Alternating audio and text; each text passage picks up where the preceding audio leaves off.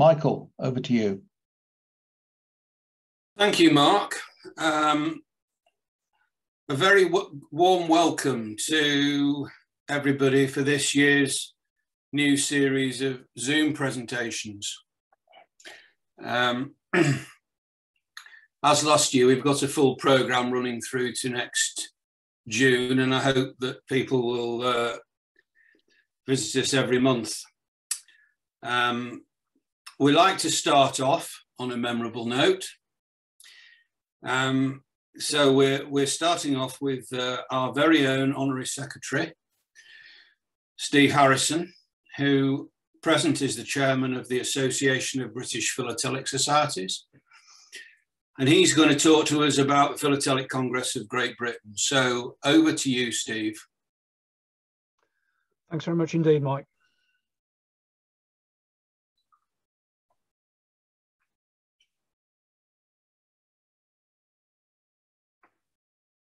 Well, good afternoon, everybody. Can I first thank Mike Roberts for inviting me to give this presentation. And as it says, I'm going to be telling you about the Philatelic Congress of Great Britain. Hopefully, by the end of this presentation, you'll have an understanding of what Congress is about, why it's been going all the years that it has, and the sort of things that happen at Congress. So, really, when did it all start? It started in Manchester in 1909. A group of philatelists thought it would be a good idea to bring people together from all over the country and bring together like-minded philatelists. So I think you could say that it was in fact one of the first attempts to hold a national philatelic event. It was organised by something called the Manchester branch of the Junior Philatelic Society, and it was held at Hume Town Hall, and it was February the 18th to the 20th, 1909. And you can see there on the side of the town hall, the picture of the town hall there, you can actually see the advertisement for the stamp exhibition. I'm sorry to say that the town hall has been demolished and is now under a dual carriageway. I hate to think that it had anything to do with holding the first Congress. So who were these people that got together? Well, here, the top image is the committee that came together to put this first Congress together. And you can probably notice straight away the third person on the left is the Earl of Crawford, who of course is very, very well known in the Royal Philatelic Society. And I think as we go through, you will see that there are quite a few links between Congress over the years and the Royal Philatelic Society. Now, somebody suggested to me that the main way in which you could become a member of this initial committee was to have a very large moustache. I can honestly say that the organising committee for 2022 don't have large moustaches. The image down there at the right is the opening ceremony that took place. And there again, standing next to the mayor in the middle, you have the Earl of Crawford. One or two other names just to look at that image on the top left. Albrecht was the one of the main driving forces, and also Bernstein, who is the man next to the Lord Mayor. He was the chairman of the committee.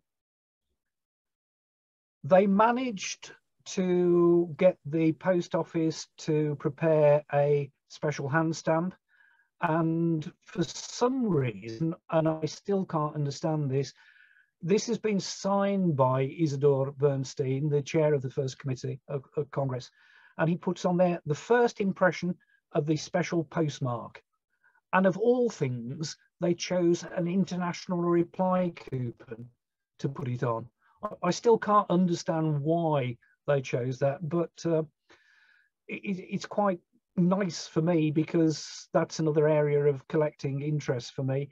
international reply coupons. So they were introduced in 1907. So 2 years later, they were being used at Congress. As well as the Congress, a series of meetings and talks, there was also a postage stamp exhibition. And anybody who lent material for the exhibition was presented with one of these glorious certificates. And as you can see, it's presented to Mr. Higgins and signed by the Honorary Secretary Albrecht and Bernstein, the President. And that actually is one of only two known from the 1909 Congress exhibition. One thing I do like collecting, and one thing I have in my Congress collection, are what I call real bits of ephemera. This is the lapel badge worn by the Secretary of the Manchester Junior Philatelic Society, hence the initials on the badge. And being a good sort of philatelist, he's turned the badge over, put a postage stamp on it, and got the postage stamp cancelled. So I like the idea that even on his lapel badge, he got a copy of the exhibition hand stamp. As all good congresses have done over the years, a souvenir postcard was produced. As you can see there, postage stamp and exhibition and philatelic congress under the auspices of the Manchester Junior Philatelic Society. On the right-hand side, this is the first handbook. So all the talks, all the presentations were documented in that handbook. And since the first one, every Congress has had a handbook like that. And I'm pleased to say that I do have a full set, shall we say, of Congress handbooks since 1909. This is just I think, a very, very amusing little postcard. I thought I had a stamp about me, and it's addressed to Charles Farr, and a copy of the exhibition Congress hand stamp is there. The second year, we moved to London for Congress, and that's the feature that I'll point out to you, that it's taken place in a different place each year. It's not static, it moves around the country. In an actual fact, it moves overseas as well on occasion. There weren't any labels, souvenir labels for the first Congress, but here in the second one, they were actually prepared by Perkins Bacon. And you can see the four values that we have there, the green, the blue, the scarlet and the brown. And that image of Queen Victoria facing to the right was taken, as you can see on the right-hand side of the screen, from a previously prepared design for a fiscal that Perkins Bacon had prepared. I think that the quality of those labels is outstanding, absolutely outstanding. I'm lucky enough to have a proof of that design. It's in black on white glazed card, and to me that is an absolutely, I know I bang on about it, superb design. And the interesting thing I find is that printers such as Perkins Bacon were prepared to produce these souvenirs for Congress. At the Royal Philatelic Society, we have the Perkins Bacon archive, and within the archive there is what they call the day book, and this is an image of 2 pages from the Perkins Bacon day book. And right at the top, on the top left, you can see that it says 1910 April, and then just below that, where the first red arrow is, 2, so it's the 2nd of April 1910. Design stamps for 2nd Philatelic Congress of Great Britain, and each item of work entered in the day book has been priced up. And to design the stamp for the 2nd Philatelic Congress of Great Britain cost 10 and 6pence, which is 52.5p today. And I think that's quite a decent price to get those labels produced like that. Right down at the bottom of the page where the second red arrow is, you can see there the 11th, and it says engraved souvenir stamp for PSOC Congress. So the engraving of those stamps, the engraving of the plate for those labels, priced at £3 10 shillings. And I think that's a very, very good price as well. Just one thing, every time I see that page, Frank Walton found that for me in the Perkins Bacon archive. He sort of sent over an email one day, Steve, I think this may be of interest to you. Well, it was. So thanks, Frank. The labels were printed in sheets of 12, as you can see, and were cone perforated. One sheet was printed in gold and presented to the Prince of Wales, who obviously later became King George V. And we believe that that sheet is still in the Queen's philatelic collection. I have written on several occasions to the Queen, suggesting to her that it would be more appropriate to be in my collection than hers, but unfortunately I haven't heard anything from her. I'm still waiting. The handbook for the 1910 Congress was quite a dramatic design on the front cover. And as you can see, we have these two columns. And if you look carefully, onto the columns are written all the names of the philatelic societies that took part in the Second Philatelic Congress of Great Britain in 1910. And if you look carefully, top left, Royal. So the Royal Philatelic Society was there. Also, if you notice, the pastiche of the Mulready design in the top frame at the left. And this second Congress was under the auspices of the Herts Philatelic Society, and it was held at Caxton Hall in Westminster. The one feature of congresses that's sort of grown over the years, on the sort of the last evening of Congress, there's a banquet, and the menus have always been produced with a degree of design in mind. This is the 1910 banquet menu, and as you can see, it has that lovely label up here at the top of the menu, and that is based, as you can see from the images on the right hand side, on the St John's Newfoundland 1 penny of 1862. I'd just say that over the years, most of the banquet menus were written in French, and I am absolutely positive that there are items in there in French that even the French wouldn't recognize. This is the banquet invitation for 1910, with, again, at the top in the middle, a very, very nice piece of engraving. 1911, we moved to Birmingham, and where are we? 111 years later, it's coming back to Birmingham this year. The image, as some of you may recognise in the middle of those labels, is Birmingham Town Hall. The labels were printed, as you can see, in full colours. And the handbook, that's the front of the handbook on the right-hand side of the screen. And supposedly, the design for that cover was based on the front part of what then, in 1911, was called Curzon Street Station. Now, if you go to Birmingham, if you go in or out of Birmingham on the train, if you're going into New Street Station, you'll probably have seen the huge site that's being built for the HS2 station.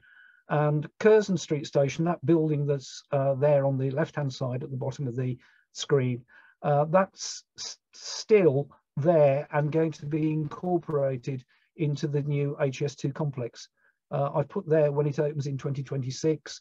If anybody wants to have a bet with me whether it will open in 2026, that's another story. The labels themselves were printed just by a local Birmingham printer. Because you had philatelists in charge of this, you do get errors in inverted commas. For instance, there's a block on the left-hand side with the town hall inverted.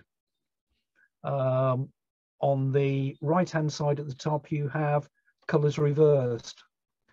And they did, for publicity, overprint some of the Birmingham Delivery Company labels, as you can see there, Philatelic Congress 1911. So never let philatelists look after the souvenirs, because you never know what they are going to come up with. Now then, I've got a story to tell about this. Those two images are taken from two covers. As you can see, they are very, very, very philatelic. Somebody has cut a tuppenny and a 1 penny in half and arranged them, as you can see there. The image on the left is taken from a cover in my collection. The image on the right is taken from Francis Kiddle's collection, which is now, of course, in the Royal Philatelic Society, as he was kind enough to donate that. Last June, I actually gave a display of Congress material to the Great Britain Philatelic Society at Church Lane. And I actually showed my cover, the one where you see on the left. And I did make the point to the people in the room that we were on the first floor of the Royal, and 3 stories below in the vaults was the other cover, Francis Kiddle's cover.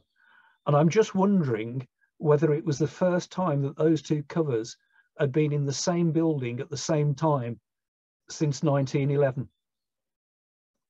Nice thought, and it's just nice to see them both together, I think.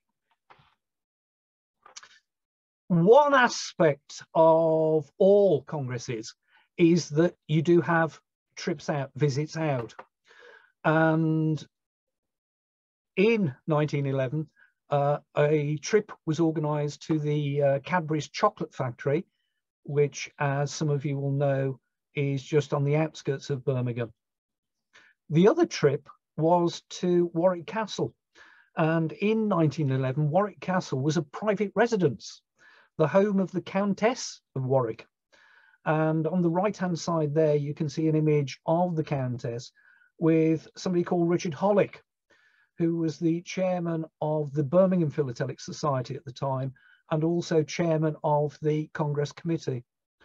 So there we have a group of philatelists at a chocolate factory in 1911. Right at the end of Congress, the organising committee pulled together a sort of a scrapbook, shall we say. It had got blocks of all the 1911 labels in it. It had got pictured postcards. They produced one of the Countess, and also a similar set of all the members of the committee. They included original photographs of the visit to Warwick Castle, the programme events, banquet menu, and other such souvenirs. And I'm very, very pleased to say that I actually have that, a souvenir, that unique book that was presented to the Countess, in my own collection now. Moved 1912 to Margate.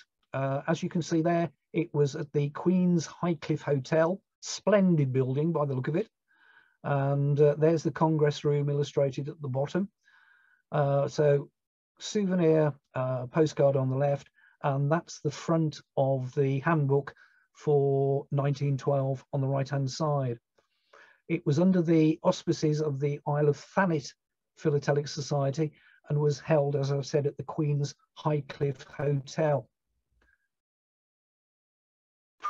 Quite interesting labels, I think, in 6 colours.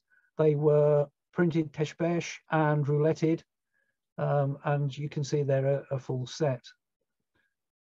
They were also produced, again, don't let philatelists look after the souvenirs, they were also produced in reverse colours, as you can see there. I'd like to introduce you to Albert Leon Adut. He was the managing director, actually, of the Queen's Highcliffe Hotel.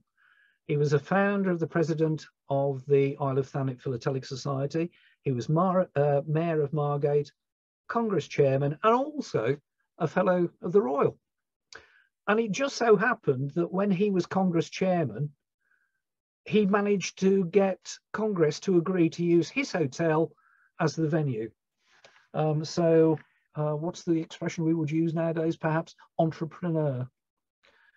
And not only did he get Congress to come to his hotel, but he also managed to get the printers who printed the souvenir labels to prepare labels there of his hotel. So he had quite a good knack of advertising the place. That's just a cover with the 6 souvenir labels on. One little thing to note is down at the left-hand side, you can see there that the postage stamp has been cancelled, but the hand stamp produced for 1912 has also gone over onto the label. And really, that was contrary to post office regulations, that the hand stamp should only be used to cancel postage stamps and not any of the labels. But as I keep saying, don't let philatelists in charge of the souvenirs. You do get oddities like this, where you get a New Hebrides 5 cent and 10 cent bisected with a downy head, and then printed over with the Congress hand stamp, and a copy of one of the triangular labels in the top right hand corner. This is, and I know it's dangerous to say this, this is the only postal order ever known to have been hand stamped at a Congress. As you can see there, correctly cancelled in the issuing office space, but there with the Congress hand stamp itself. And I have a friend who is a postal order collector, and he suggested to me that it's the latest known cancel on a King Edward VII postal order.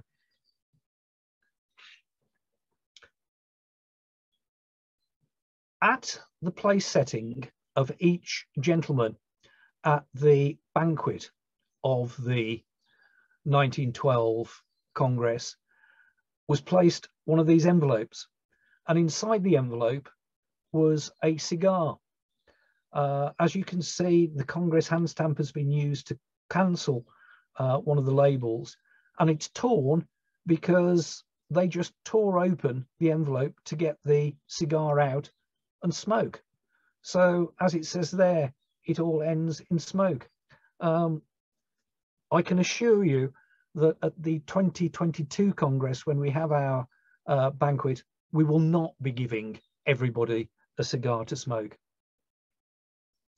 So we moved to 1913, and it went all the way north to Edinburgh.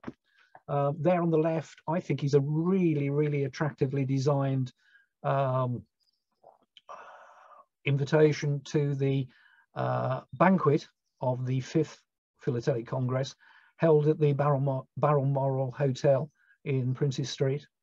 And again, a stamp has been affixed with the Congress hand stamp over the top of it. And on the right hand side, you can see the front cover of the handbook for that year. You'll notice both on the banquet invitation and also the handbook, you've got there copies of the labels, one in scarlet, one in blue, that were prepared. It features the top of one of the churches in Edinburgh. Skipping to 1914, it came back to London. And I said to you right at the beginning that as we work through this history of Congress, you see connections with the Royal Philatelic Society. And if you look there on the right at the front cover of the handbook for that year, it was held in 1914 under the auspices of the Royal Philatelic Society London, with a comma in those days, at 4 Southampton Row, Holborn, London, which of course were the premises for the society at that time. No actual labels were produced, but this beautiful piece of engraving was produced, which went onto the front, as you can see there, of the handbook.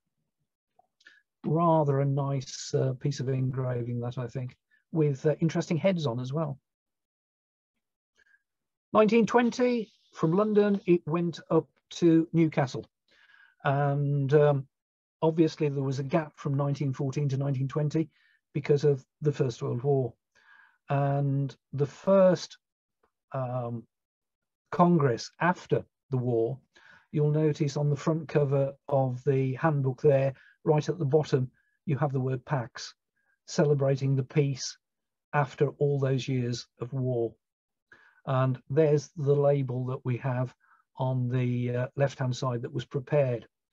Now, I think that the labels on the left-hand side were prepared for Congress by a group of people who didn't know Newcastle very well, because on the handbook, if you notice, on the right-hand side, it says Newcastle upon Tyne, which is the correct name. On the labels that were prepared, it says Newcastle on Tyne. And some of the local philatelists were so aggrieved that the name had been put on the labels incorrectly that they actually printed some of their own sort of copies of these with the name spelt correctly. 1921 was quite an important year for the Philatelic Congress of Great Britain, because Congress actually introduced the role of distinguished philatelists.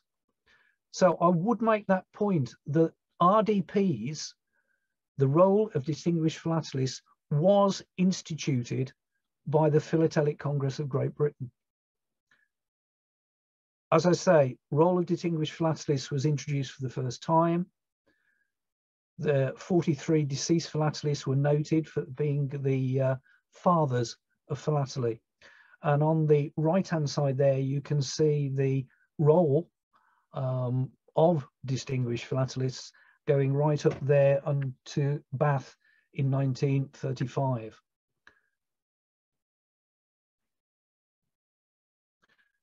We jump now to 1922, when Congress was held in Bath. And the image on the left-hand side there, that is the front of the handbook for that year. And again, a marvelous piece of engraving and design, I think. And on the right-hand side, again, don't let philatelists play with souvenirs. There you've got overprints on stamps. Go to Bath, 9th Philatelic Congress. And again, for the 4 days. Skipping a year and going to 1924, when it moved to Glasgow. And quite an interesting design for the labels that year, I think, as is illustrated on the left-hand side there. The central motif is the arms of Glasgow, showing the connections with the fish, and let Glasgow flourish. And that same image of the arms of Glasgow was used on the front of the Congress handbook, as you can see there. And again, a very, very nice piece of design and layout. Skipping to 1927, just a cover that was produced with the Congress hand stamp, as you can see quite clearly there. Handmade special delivery for Philatelic Congress label affixed, and that was going to a place called Czechoslovakia. Rumour has it that people do collect material from that country. Also, 1987, I spoke earlier about the visits and trips out that were organised. In 1927, there was organised a visit to the local sorting office. And I think that even if some of us here went on a trip to the sorting office, this would happen as well, because as people went in, they were given the sheet on the left-hand side. It's a foolscap sheet of paper, and it lays out all the facts and figures for the Nottingham sorting office. And what's happened is that somebody has folded that up, and as they've walked around their trip, they've literally grabbed any hand stamp they can and had a go with it. So you can see they're quite an interesting collection of hand stamps. And I bet you if a group of people from this meeting went round a sorting office, probably the same would happen even today. 1928, just to mention that you've seen the handbooks over the years up till this point, and they've all been sort of very, very lavishly designed on the front.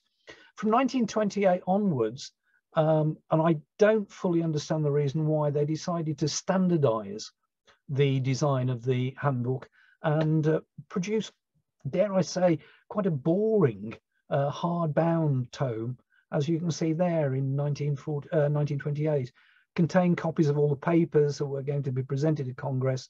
And of course, in 1928, Congress ran concurrently with the London International. Spoke earlier about this is the, I think, absolutely superb banquet menu that was produced for the 1930 Congress in Torquay. All that just for a banquet menu. I think it's absolutely wonderful. And on the left-hand side, you can see there the first involvement of philatelic professionals. Right down at the bottom, you can see that it's a souvenir of Congress with the compliments of stamp collecting. Philately House, Bride Street. And what a group of philatelists looked like in 1930. Absolutely superb group, I think. One or two faces that perhaps some of you will recognise from the staircase in Abchurch Lane. And I do worry, however, about that group of gentlemen who were asked to sit cross-legged on the floor at the front. I do hope that some of them were given assistance to get back up. And you can see right in the middle of that group is the Mayor of Torquay, with a very, very, very impressive regalia on. So, yes, philatelists in 1930, an interesting group. 1931, for some peculiar reason, somebody used a flyer advertising the Portsmouth Navy Day, put a couple of stamps on it, got two hand stamp impressions on it, and sent it to GPO Alexandria in Egypt. Never trust philatelists to handle souvenirs. This, I'm jumping now to 1933, and this, in my opinion, is one of the best sets of labels that's ever been produced for Congress. It was produced by De La Rue, and you can see there are 7 different colours, and each different colour was printed on a different type of paper. And if you turn these labels over, it's very, very obvious that they're different types of paper. So the black top left was printed on wove handmade, and so the list is there in front of you. Absolutely super, super designs.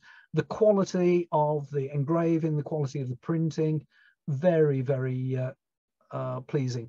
And that image that was used for the labels, on the left-hand side, you can see that is actually a piece of sheet music. I do actually have a full-size copy of that. It was a song from Victorian times called The Postman's Knock. And De La Rue have taken that image and modified it only slightly to be the image for the labels for that year.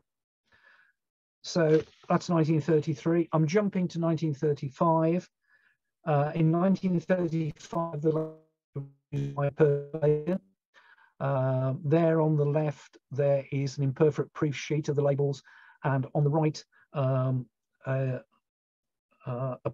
die proof of the outside design of one of the labels. And again, Perkins Bacon, very happy to produce these for Congress. I'm jumping to 1940. In 1940, Congress had been scheduled to be held in London, but obviously with the outbreak of war, it was felt to, or close to the outbreak of war, I should say, it was felt to be better to move it to the coast, and it was moved to Bournemouth. The labels, souvenir labels, were produced by Perkins Bacon in blue and black to correspond, obviously, 1840, 1940. It was the centenary of the adhesive postage stamp, and they were produced in blue and black, and 5,000 copies of that were produced. And if you notice, they omitted the corner letters. What I find amusing are the two items on the right. They're both admittance tickets. One at the top is for the Philatelic Writers' Breakfast. The one at the bottom is for the Philatelist Service. But you'll notice that the breakfast was from 8:30 to 10:30. It ended at 10:30 to give everybody time to get from breakfast to the Philatelist Service at St. Peter's Church, which started at 11:15. The other interesting thing I note is that the preacher at the service was the Reverend C.S. Morton, and Morton was the secretary of the organising committee, Congress Organising Committee, for many, many years. He didn't actually have a stipend of his own. He seemed to float around, sort of doing what you call it, relief service, and doing you know, preaching here and preaching there. But I do like the idea that those tickets were issued. It's not encouraging that they're only number 2 and number 3. I'm just wondering how many people they did get to the Philatelist Service. Skipping from 1940, obviously, Second World War. After the Second World War, 1946 was held in Brighton. I just mentioned the Reverend Morton on the last slide. There you see the committee at the opening ceremony for the 1946 Congress, and there right in the middle is the Reverend Morton. I also find it quite interesting that there's one of the members just sitting there quietly smoking a cigarette. Again, we will not have people smoking at this year's Congress. One thing I do like about the 1946 Congress, that the Congress Organising Committee actually got the post office to produce a unique registration label just for use at the Congress post office. I should add that most years a sort of temporary mobile post office was established in the entrance hall of the hotels. So that is a unique item that was produced just for 1946. Jumping 46 to 1948, there on the left-hand side we have 2 of the RDPs of the new signatories to the Roll of Distinguished Philatelists, M.A. Brun and Samuel Gravenson. Mature, sensible-looking people. And on the left-hand side there, you see the souvenir labels that were produced for 1948. One tradition, habit, whatever you want to call it, that seems to have built up over the years is that at the banquet, the menus are passed round, and one tries to get as many autographs as you can. And if you look over that, you will spot 1 or 2 names. But there is one. Can I just point out to you, somebody assigned Baden Powell. Don't quite understand that. Adrian Hopkins, some of you will recognize the name of. But it's interesting to just look at that and see who was there at that event in 1950. 1950, I'm jumping into 1952. And there again on the right hand side is the programme for the RDP ceremony. And as you'll note, it says the Royal Distinguished Philatelist 1952 under the auspices of the Philatelic Congress of Great Britain. Quite a pleasant little cover was produced, and again the usual hand stamp.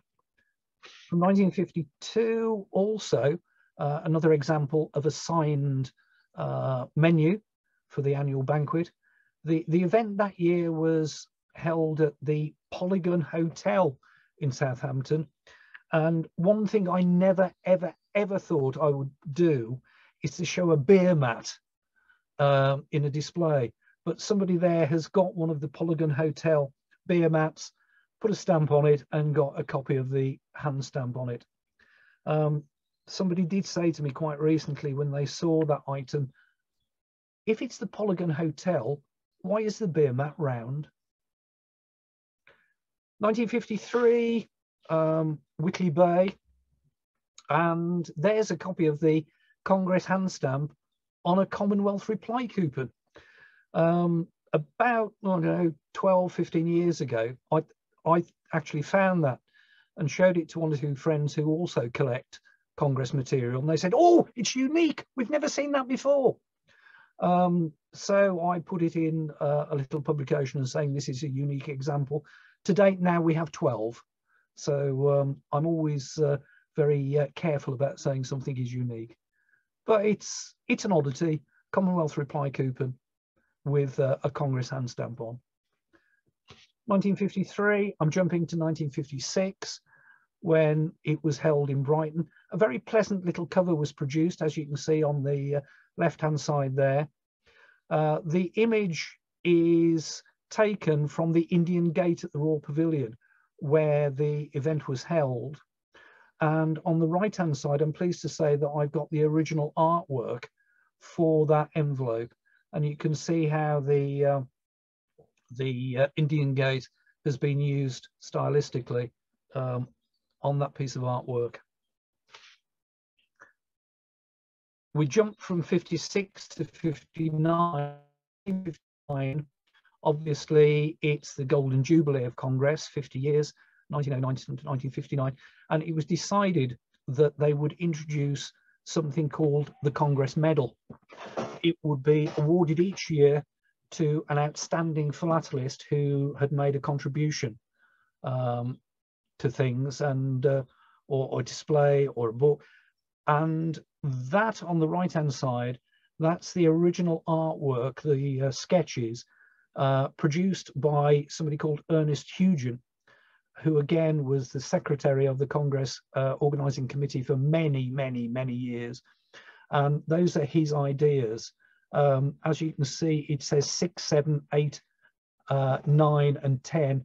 I do have another sheet with the other 5 designs on, and funnily enough, I don't know, it was design number 10, the rectangular design, that was then taken forward, and so it was almost a plaque rather than a medal.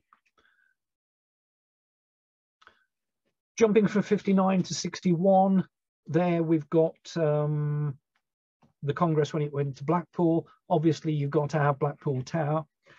The postcard on the right, that building is a hotel. It isn't a prison camp. I just think it looks absolutely so austere. But I suppose if you're spending 4 days of Congress inside, the outside, it doesn't matter what it looks like. Some of you may or may not recognise Gavin Fryer there. At the 1997 Congress in Coventry, he gave an amusing talk dressed as, and you can see the photograph there on the display board, of George Higlet. George Higlet attended congresses for many years and always produced little amusing anecdotes and stories. And at the 1997 Congress, Gavin did an impression of George reading some of his original work. And as you can see there, there's the Congress banquet with the Congress hand stamp on those labels there. In the year 2000, it came back to London, and it was under the auspices of the Revenue Society of Great Britain. And as you can see there, they used a revenue stamp from Canada as the label, I suppose you would call it, for the 82nd Congress. 2008, it moved to Stratford upon Avon, and those labels that we see there were actually produced by a charity in Coventry, in Stratford. They were produced and sold to raise funds for the birthplace of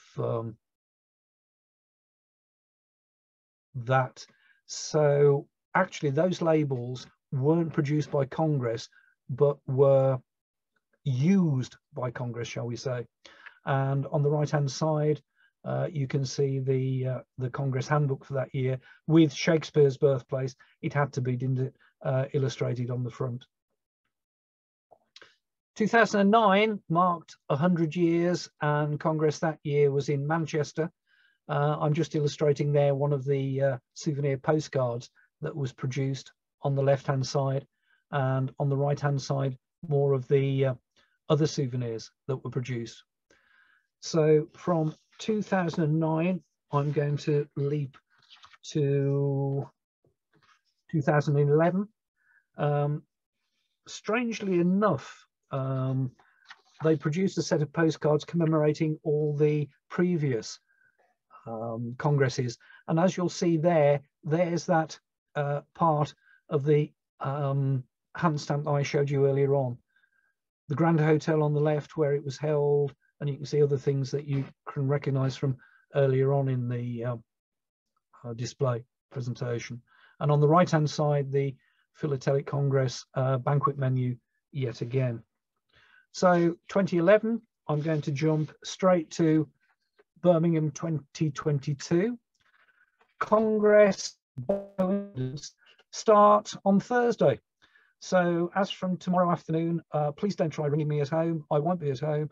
I will be at Congress. This is the label that has been designed and produced, and it's actually been produced by a member of the Council of the Royal Philatelic Society. So I'd like to say thank you to Mike Hoffman for his design skills there. And if you are desperate to get copies of these, if you come along to Congress Thursday, Friday, Saturday or Sunday, you will be able to purchase copies of that. And I believe there is no truth in the rumour that copies will have inverted town hall. I'm just going to finish with these gentlemen. I just wonder when they started everything in 1909, whether they realised how much they were starting, what they were starting, and how long that would go on.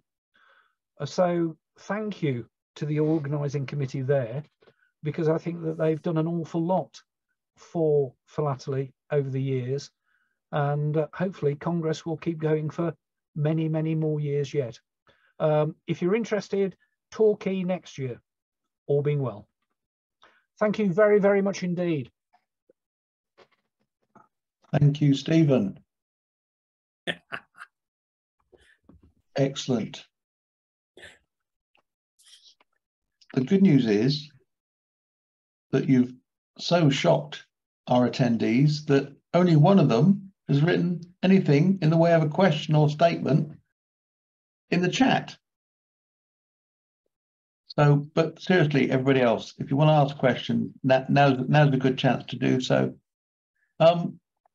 Steve, you mentioned the Polygon Hotel in Southampton, which was the venue, I think you said for the, was it 1950 something?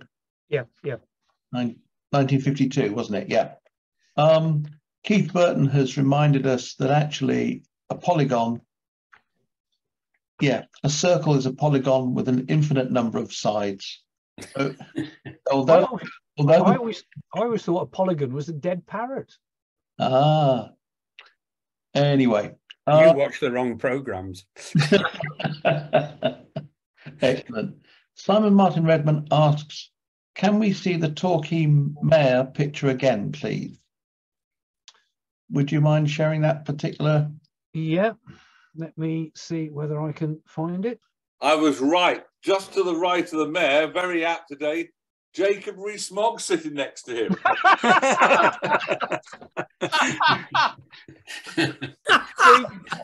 Do you know, Simon, thank you, because I just missed that. I just missed it completely.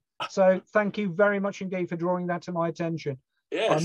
I must point that out the next time I give this. Very, very relevant today, of course. Yeah, very, very. Right. Excellent, Simon. Thank you. Shows my photo recognition in my Navy days wasn't wasted. Oh, good, good. Wicked. Anyway, those were the only two questions that I've had. So I think I'd like to hand back to you. Thank you very, very much, Stephen. That's, I mean, it was so different, so different, because we heard about handbooks, certificates, adhesives or labels, as you said, banquet menus, numerous types of ephemera, and the souvenirs for philatelists, and the visits out. And most of the earlier ones, before it was standardized, were done with this marvelous artwork, which made it extremely good for this sort of presentation. So that's my first point. So different, really good. And then it's so clearly presented. That's one of the best presentations from a slide point of view I've seen in a long time. Very simple format, very easy to understand, and really good quality. So thank you very much for that. And lastly, so informative. There may be an awful lot of people in the audience who know a lot more about the Philatelic Congress of Great Britain than I do, but I learned quite a lot. So thank you very much for that as well. And it was interesting to see the presence of the Earl of Crawford again. Yeah. So I think from, Manchester in 1909, we've come a long way, and the history was very interesting. So look, the first presentation of the year, thank you very, very much. I think it was really good.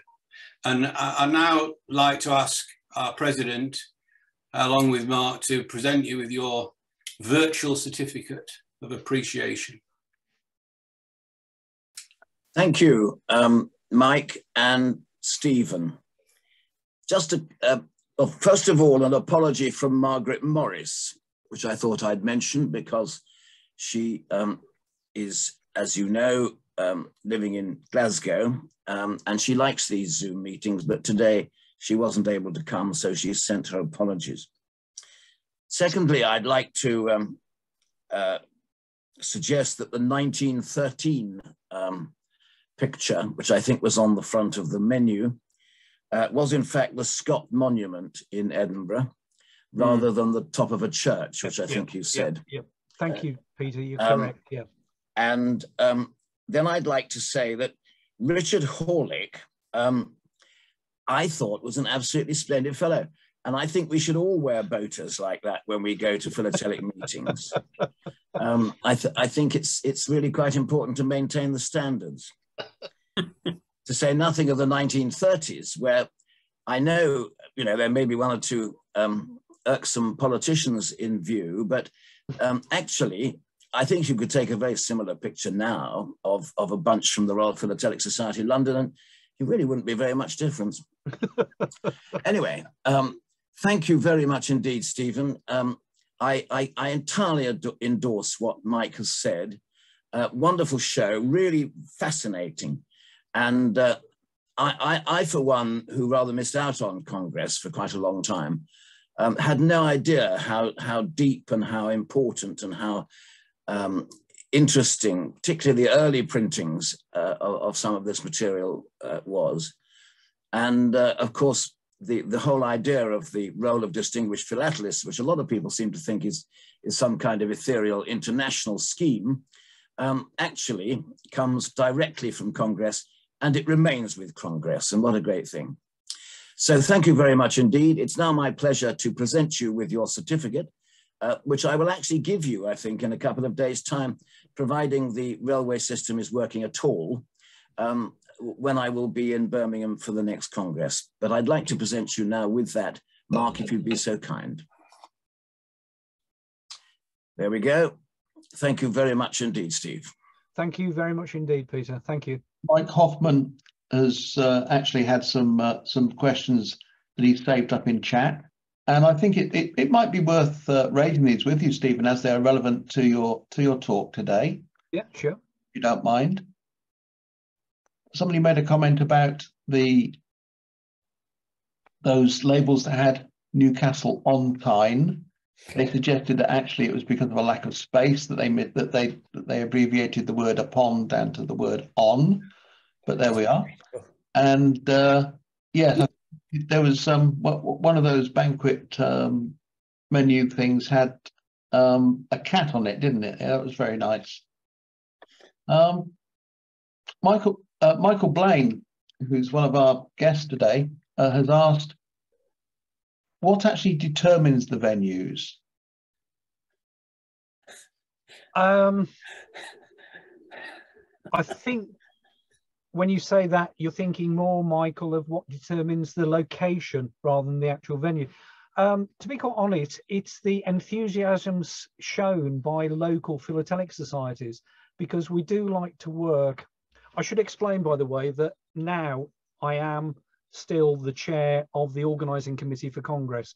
So I've sort of got a very deep interest in it still.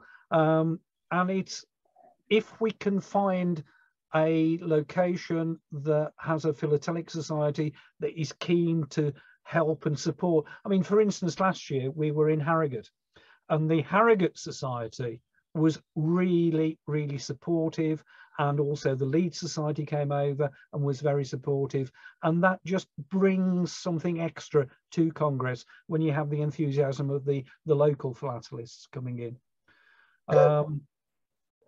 With regard to the actual venue, it's finding the right sort of hotel with the right sort of facilities. And price. And price. Yes, yes, cost is obviously an important consideration, isn't it? Yeah.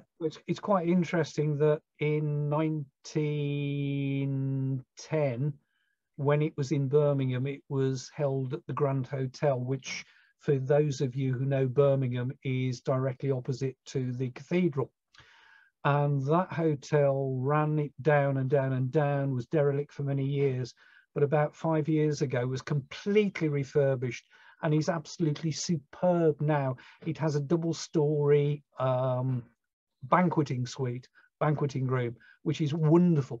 So in my naivety, I thought, wouldn't it be splendid after all these years that Congress is coming back to Birmingham? Let's go and talk to the people at the Grand Hotel. When they suggested that for the one night that we would like the banqueting hall for Congress banquet on the Saturday evening, that one night would cost me £7,500. I thought, I think I'm going somewhere else. So unfortunately, we didn't go back to the same venue as in 1910, but the hotel's still there. Right. Alan Moorcroft has a question for you about the label for the 1921 Congress. He said it included King George V's head. And so his question is, who printed the label for that Congress? Just 1922, did you say? 1921. 1921. That was, 1921 was Harrogate, and the only label produced for that was actually produced by the publicity department of the local council. So is that the one that includes King George V's head? No. Okay. I'm just looking for that. I think in that year it was. Was it 1940, Stephen? 1940. No. Ah, yes. Sure. Yeah, I think so. Yeah, that was Perkins Bacon. I believe. 1940. Yeah, 1940 with it had the penny black, didn't it? Yeah, Oh. yeah. Yeah. No, I was No. sorry. I was asking about the 1921, the label which got the three different heads on, including George V's. Oh, right. Oh no, that I think that one that you're thinking of, Alan, is 1914 in London. Oh, right. Sorry. And Yes, you're right. Yes, it is 1914. yeah, 1914 in London. That's got Victoria in the middle, and then the two kings on the outsides. That was when 1914. That was when the Congress was under the auspices of the Royal at Southampton Row, Right. and I believe that that was Perkins Bacon again. Oh, right. Thank you. Thanks.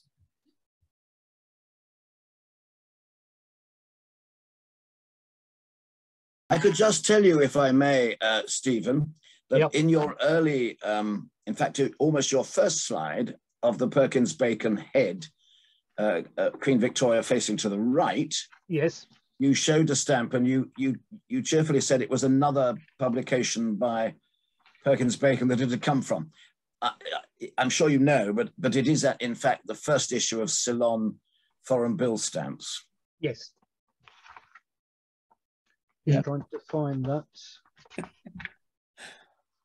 The links to different people's collecting interests. That's right, Keith. Yeah.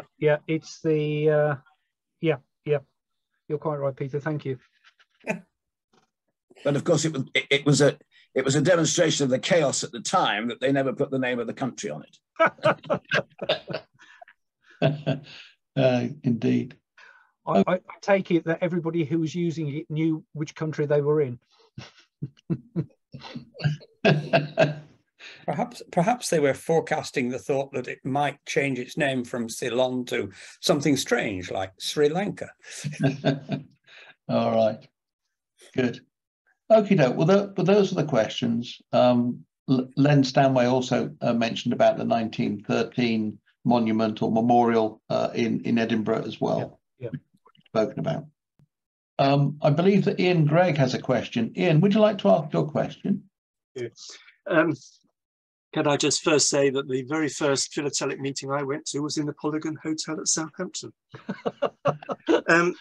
Can you just remind me, you talked about the Congress plaque. What year did you say the plaque was introduced? Congress medal.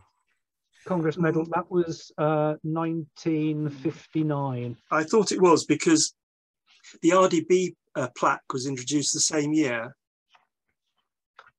Yeah. And I actually have the original artwork here. Oh. Sorry, the original artwork. For the RDP plaque. It's in the wrong collection, isn't it, Steve? I think, Ian, that is definitely in the wrong collection. I'm sorry about that. Ian, I'm just going to spotlight you so that we can all see you. I'm going to. Of course. Right. Yeah. Oh, yes. Oh, yes. You see it? Yeah. I recognise that, Ian. Yes, that's very nice. Yeah. Good. Excellent. Right. Well, I think Ian's question was indeed the last one, as far as I know, until someone comes up with another question. Mike? Yes, okay. Well, I mean, as far as I'm concerned, that concludes the formalities.